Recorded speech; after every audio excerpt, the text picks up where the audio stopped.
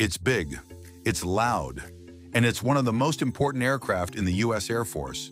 The C-17 Globemaster III is more than a cargo jet. It's a global force enabler, capable of carrying tanks, troops, supplies, and humanitarian aid. This aircraft doesn't just support war, it supports the world. Whether landing on dirt runways or dropping paratroopers into active combat zones, the C-17 remains a flying powerhouse that few aircraft can match. Developed in the late 1980s by McDonnell Douglas, the C-17 was designed to fill the gap between strategic and tactical airlift. The Air Force needed a jet that could land on short, unprepared runways while still hauling massive payloads. The result? A rugged, reliable aircraft with the agility of a smaller plane and the muscle of a heavy hauler. Since its introduction, the C-17 has become essential for rapid deployment and global reach.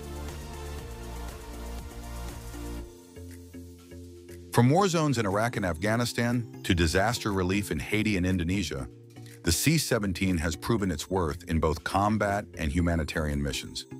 It can fly intercontinental distances, refuel mid-air, and deliver tanks, armored vehicles, and medical supplies right where they're needed. Its rear cargo ramp can even airdrop cargo or troops at high speeds, making it a flexible tool for every kind of operation, from peacekeeping to full-scale war. What really makes the C-17 special is its ability to go where others can't. It can land on remote airstrips as short as 3,500 feet, perform tactical turns mid-air, and take off in tight spaces. Its 4 Pratt & Whitney engines give it over 40,000 pounds of thrust each, and its advanced flight systems allow for precise maneuvering under pressure. Simply put, it's a cargo aircraft built like a war machine with brains, brawn, and boldness. In this video, we take you deep into the world of the C-17 Globemaster III. From its origins in Cold War planning to its battlefield role today, you'll learn how this iconic aircraft became the backbone of America's global operations.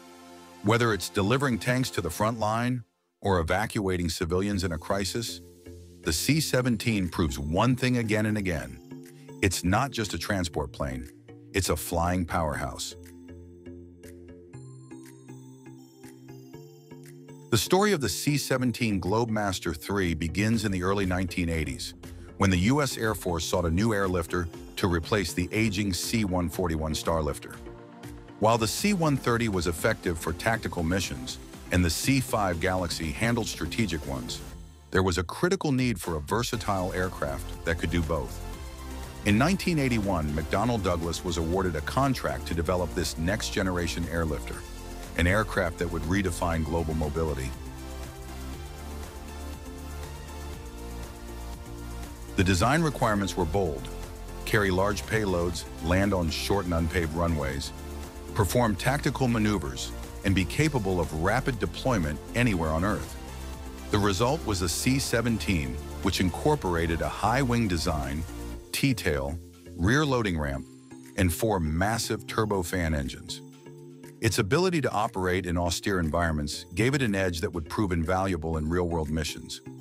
First flown in 1991, the aircraft entered full production by the mid-1990s.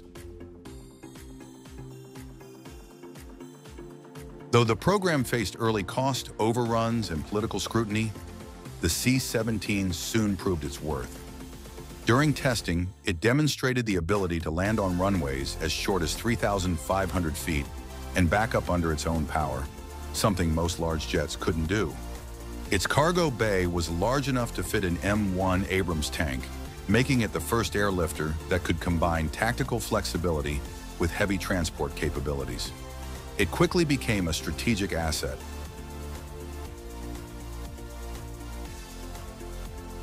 The C-17 saw its first operational deployment in 1995 during Operation Joint Endeavor, supporting peacekeeping forces in the Balkans. It excelled in tough terrain and challenging logistics. But it was after September 11th that the aircraft truly rose to prominence. During the Afghanistan and Iraq wars, the C-17 became the backbone of American air mobility, flying troops, equipment, and medical evacuees across hostile and remote areas with unmatched reliability and speed. As conflicts intensified in the Middle East, the C-17's versatility became legendary. Its ability to airdrop supplies and troops directly into combat zones made it essential for airborne assaults and emergency response. Pilots often flew into hot landing zones, relying on the aircraft's advanced avionics and agility. It routinely delivered vehicles, ammunition, and food to areas unreachable by ground. In addition to military operations, it was heavily used for aeromedical evacuations of wounded personnel.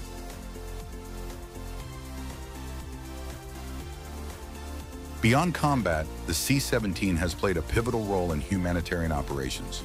After the 2004 Indian Ocean tsunami, it was one of the first aircraft to deliver critical supplies to affected regions. It did the same after the Haiti earthquake in 2010 and Typhoon Haiyan in the Philippines. Its ability to fly long distances non-stop, land in disaster-stricken zones, and rapidly offload life-saving aid proved it wasn't just a machine of war, it was a machine of mercy. Technologically, the C-17 was ahead of its time. Its fly-by-wire system gave pilots better control and safety in adverse conditions. The aircraft could perform steep tactical approaches and reverse thrust in mid-air to land on short strips. With a maximum payload of over 170,000 pounds, it could carry tanks, helicopters, and even entire mobile hospitals. The cockpit was designed for efficiency with a crew of just 3, 2 pilots and 1 loadmaster. The aircraft's power comes from 4 Pratt & Whitney F117PW 100 turbofan engines, each generating 40,000 pounds of thrust. These engines allow the C-17 to take off fully loaded from short runways and reach altitudes of 35,000 feet at high speeds. It can refuel in mid-air, extending its global reach. Whether operating from an icy base in Alaska or a dusty strip in Afghanistan, the C-17 maintains peak performance in the world's most demanding environments. The production of the C-17 continued until 2015, with 279 aircraft built. While the United States remains the largest operator, several allies, including the United Kingdom, Australia, India, and Qatar, also operate the C-17. Its durability and reliability have made it a favorite among military pilots worldwide. Even decades after its debut, the aircraft remains at the center of modern airlift operations, with no true replacement yet on the horizon. Today, the C-17 Globemaster III stands as a symbol of American air power and global reach. Whether delivering tanks to the front lines, evacuating civilians, or responding to a natural disaster, it fulfills its mission with unmatched grace and might. As the world changes and threats evolve, the C-17 continues to serve as a flying powerhouse, a marvel of engineering and a testament to what smart design and strategic foresight can achieve in military aviation history.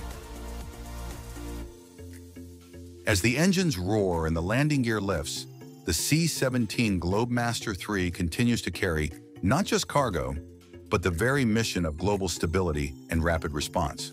From battlefields to disaster zones, it has proven to be an indispensable lifeline for the U.S. military and its allies. Its legacy is written not only in military success, but in lives saved and missions accomplished across continents. The C-17 isn't just a plane, it's a symbol of global reach, unyielding strength, and unmatched reliability in the skies.